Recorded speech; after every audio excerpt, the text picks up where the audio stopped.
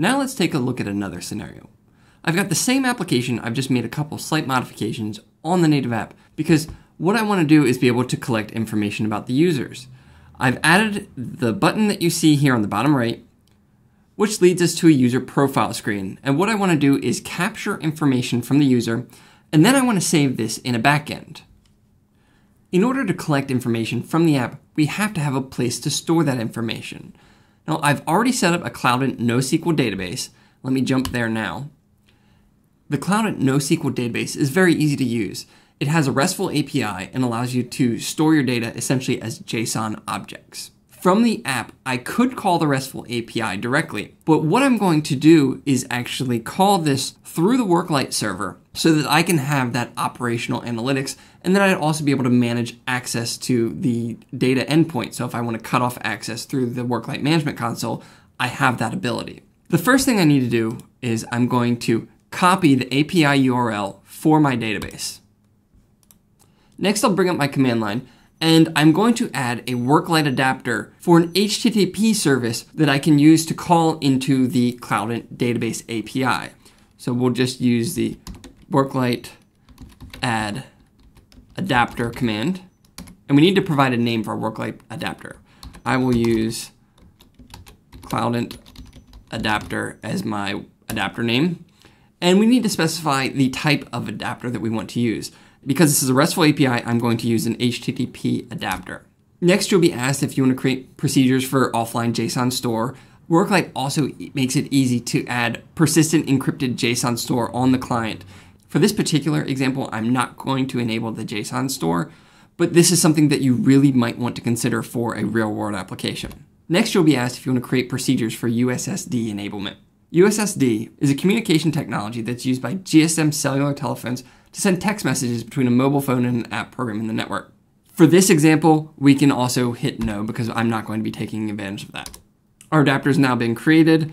If we just list the directory contents, you can see that we now have the Cloudant adapter folder, and inside of that folder is the XML descriptor and JavaScript file used to create this data adapter. So let's jump over to a JavaScript editor. In this case, I'll use brackets and take a look. So inside of the Cloudant adapter folder, we've got our Cloudant Adapter XML, which defines the endpoints of the adapter. And we've got the Cloudant Adapter info.js, which is the implementation of the adapter. First, let's look at the Cloudant Adapter XML.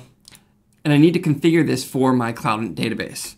So we already copied the API endpoint, and I'm going to use these values to configure my HTTP endpoint. The domain is going to be the domain for my Cloudant API, and the protocol is going to be HTTPS, and since we're using HTTPS, we're going to use port 443. Now we need to define the procedures that are going to be exposed through the adapter. Right now I'm only capturing data, so I'm going to create a procedure called put data. And we can save this, and now we can jump over to our implementation. You'll notice also in this directory, there's the filter.xsl file. This would be used if you were returning data from a service in either HTTP or XML format and you wanted to transfer that to a different format. So whether it's a different XML structure or whether you're turning it into JSON. I'm not going to be using that in this example, so we can simply delete it. Now back to my implementation.js file. I'm going to create a function called putData, and we're going to pass back a user object. The user object is going to contain the information that we're going to be sending from the iPhone application. We can get rid of the path here and get rid of the other functions that are part of this file because that's really just a boilerplate kind of template to follow. But let's keep the input variable because we can reuse this to define the procedure that we're exposing through Worklight. Now, based on the Cloudant API, we're going to put data into the database. So we need to use an HTTP post. So we'll change the method to post. The return content type is actually going to be JSON, so we can change that. And the path is going to come from this API. Now, my database name is user profiles, so let me jump back to my editor here. So in that, we're going to have user profiles for the path. And then we want to use the _bulk_docs path, because this is the endpoint that the Cloudant database uses to push data into that database. Since we're using the HTTP post, the data that we're going to be pushing into the database needs to be contained within the body of this HTTP post. So let's add a body attribute. And for the body, we must first specify a content type. And this should be application/JSON. And we'll need to actually specify the body content.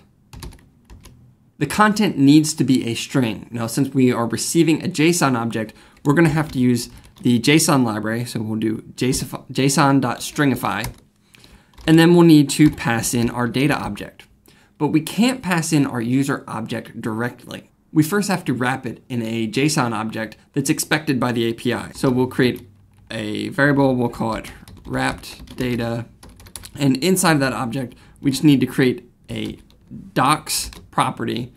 And inside of that docs property is going to be an array of the objects we want to insert. Since we're only inserting one object at a time, we can just add the user object here.